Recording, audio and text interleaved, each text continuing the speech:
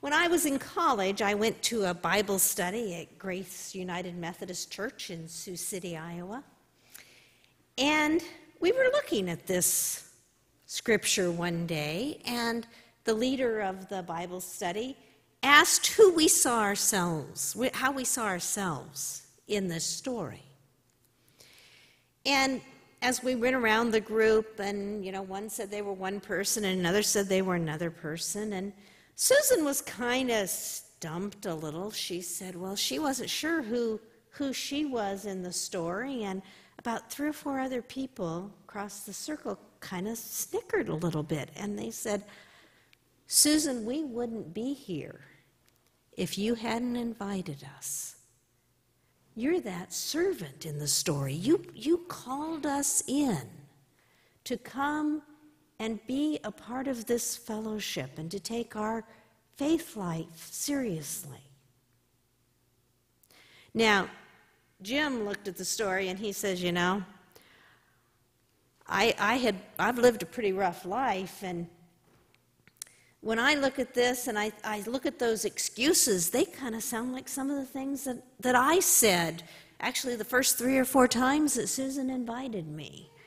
I don't know that I ever bought any oxen or got land that I hadn't even seen before, but I kept coming up with reasons why I shouldn't come and be a part of this. Someone else had actually recently been married, and she said, it would have been really sad to have gone through all the planning of a wedding and the reception and all of this and have everybody RSVP back. No, can't make it. We have this going on or that going on. I feel a little bit like that master of that house, that I think it would have been really hard. And we learned a little bit about this scripture, about all the different people and all the different elements in that story. But as I read it, getting ready for today, I noticed that we left somebody out. Well, I guess we left 2 people out. One was Jesus as the teller of the story, but I'm not surprised that none of us said, oh, I'm Jesus.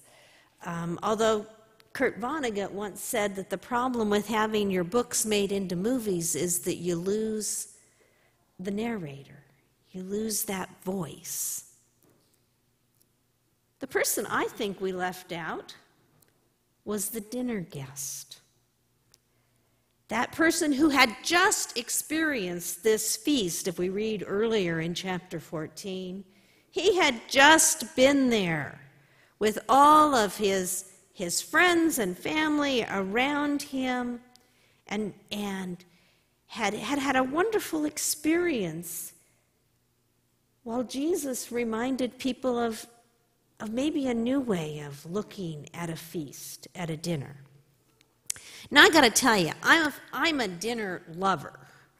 My husband has allowed that my family of origin judges the quality of a family gathering by the calorie count.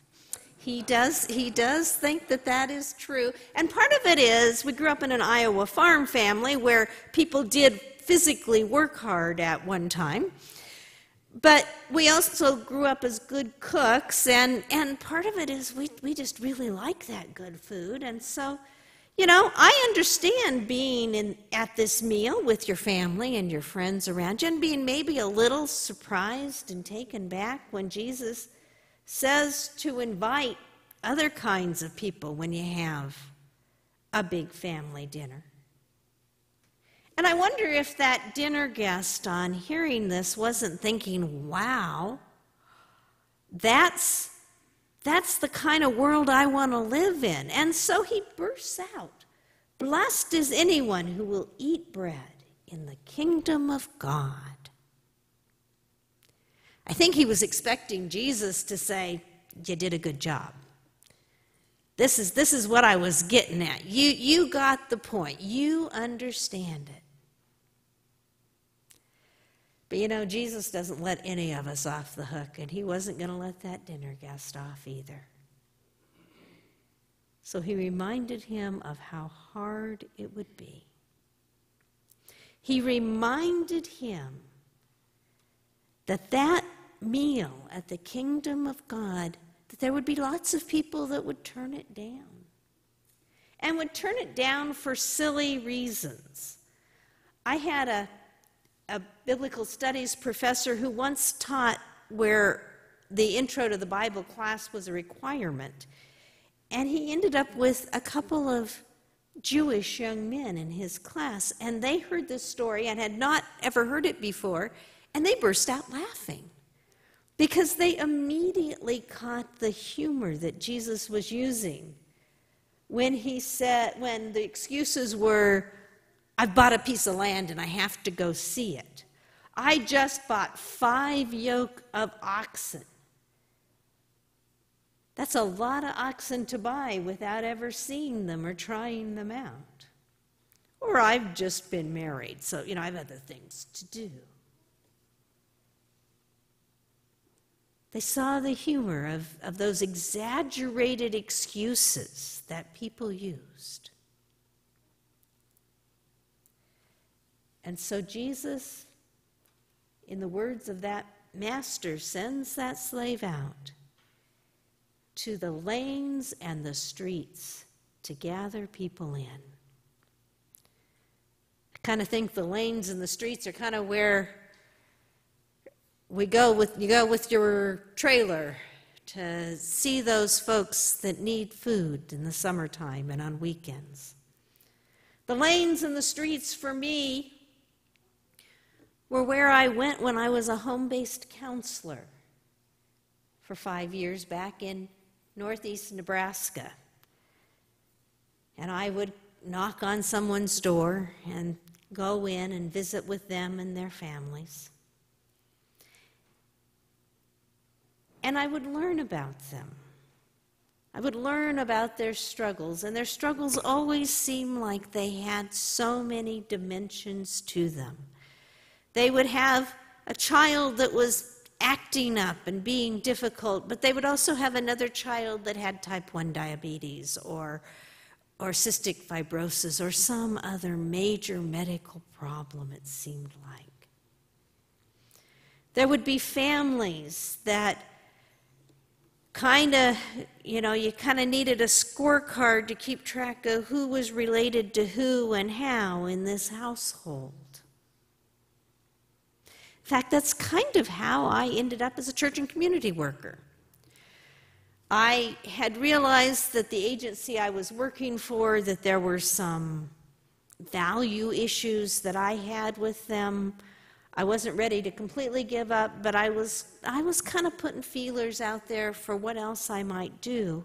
And at a district gathering, was visiting with one of my friends about that, and she said, Connie, go back into the pulpit. Have you ever thought about, just going back into pulpit ministry? People liked you, you were good at it. And it's like, yeah, but it never quite fit.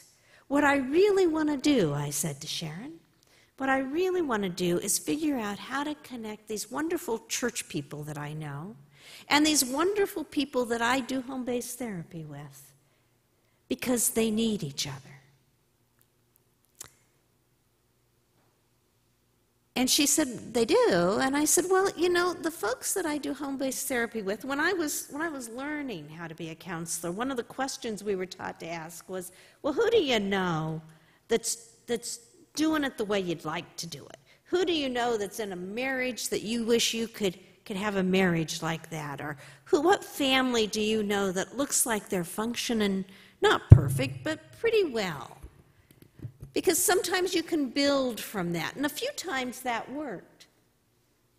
But more and more, especially as I was assigned those folks out in the community that I went to, more and more people would scratch their head and say, we don't know anybody. And at first I said, well, sure, somebody that has a, mom, dad, 2 kids, kind of normal family, and they'd go, well, great-grandma and great-grandpa, they had a pretty good relationship. I remember seeing them together and watching them work things out, but Grandma and Grandpa, boy, they fought all the time, and and we're divorced and together and back and forth, and mom and dad, you know, I don't even know where my dad is.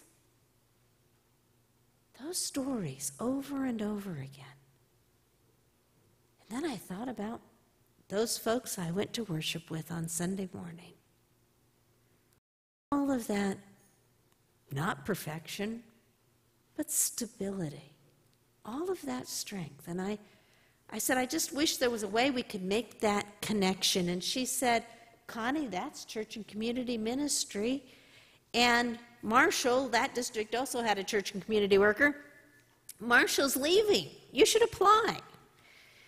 And I went home and I thought about it and I prayed about it. And Ken and I talked about it and we looked at it. And I wrote in and got the application, which, you know, I've got these master's degrees. I've got a lot of education. I've been taking a lot of classes, but boy, that application, it was as big as any classwork I've ever done. And I started working on it, filled it out, sent it in, applied, was interviewed, and was appointed to the Nebraska Rural Ministry Project and worked there for 10 years and then came to Big Stone Gap. But what I know as I read this story, as I remember that, as I think about that calling, is I have nibbled at the edges of getting my first dream to happen. And I want more. I want more connection. And I know I get irritated sometimes when a visiting pastor comes and or preacher comes to fill a pulpit and they kind of have an agenda. But folks, so I'm just going to admit it, I've got an agenda. Because I think this church could help me do that. I know there are programs, there's a networks program out that works very intentionally at building bridges between people.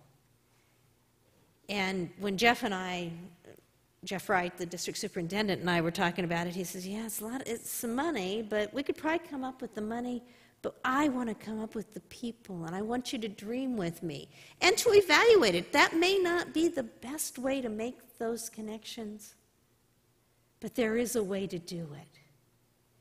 To go out there and to find those people that servant was sent to find. Maybe we all need to see ourselves as that servant and going out into the streets and lanes and the town and bringing in the poor, the crippled, the blind, the lame, the struggling mother with children that have physical problems and emotional problems, the struggling family that can't quite make ends meet. I invite you to explore that with me. Some of you have asked about, well, not exactly that because you didn't know that was my agenda, but have asked about the possibility of doing something, of doing more. And so I invite you to come and join with me, and maybe we can figure out what it would mean to eat bread in the kingdom of God. If we broke bread with some people that were maybe a little different from us, but a lot like us, and people who need the same things we need, and people who really do want to care for their families, but aren't sure how. I thank you for the opportunity to share a little of my story with you, to share the wonderful scripture from the Gospel of Luke with you, to share in this wonderful morning of music and singing and sharing. And I pray God's blessing upon you as a church and upon us as we work together. Amen.